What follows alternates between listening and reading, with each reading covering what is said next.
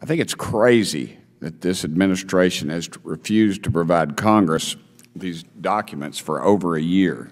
You know, somebody that ran for office on transparency has failed to do so greatly.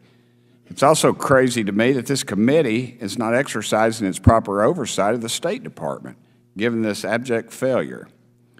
To me, this means that these documents in question disprove Secretary Blinken and the administration's claim that they planned for every contingency. They obviously did not.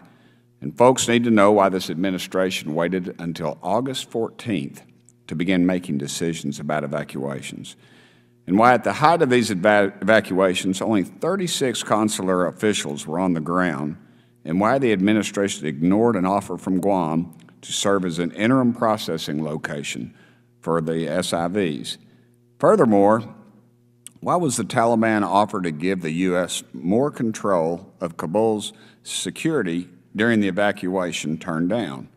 I could go on, but because of these policy failures, a young man whose family lives in my district, who I know very well, Staff Sergeant Ryan Knaus, and 12 others perished needlessly, Americans fighting men and women, in addition to the scores upon scores of dead Afghans.